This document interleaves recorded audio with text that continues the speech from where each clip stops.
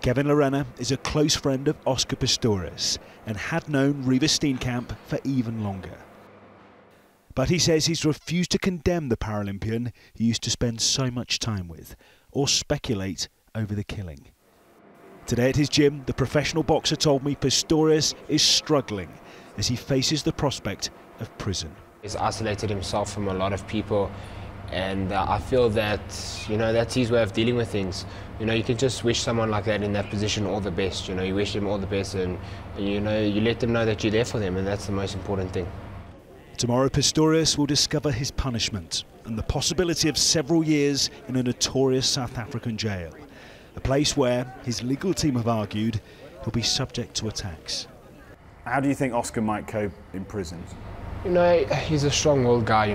I think South African prisons aren't the easiest. It's there. It was on the trial. Certain things in the prisons are really rough, but I think all prisons are different and all sections are different. I'm unfamiliar with prisons. I've never been to prison, so for me it's something I don't know. But his character, you think he can survive it then? I think Oscar he's an overcomer. He can overcome whatever he puts his mind to. At the start of the trial, Kevin had to face his friend in court and give evidence against him. A shot went off in the restaurant and then there was just complete silence. He told the judge how he was injured when Pistorius accidentally fired a gun in a restaurant. What was it like to face Oscar Pistorius in court and give evidence against him? I had a look at him, but I think he was taking notes or whatever. It was hard, it's a daunting task being in that box and let alone seeing the guy sitting there as well. Kevin's boxing career was boosted by the support from Pistorius. Now he's the one offering the advice and says he will never give up on the athlete.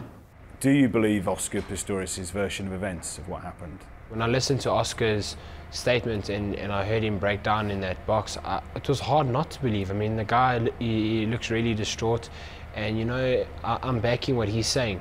I've thought about it, and actually it's got to a point where I've isolated myself from it. I don't want to think about what happened that night. I don't really. At the end of the day, it's a tragic event. Both families have been affected, but one person's not yet to tell the story. The person who is still here now awaits his sentence.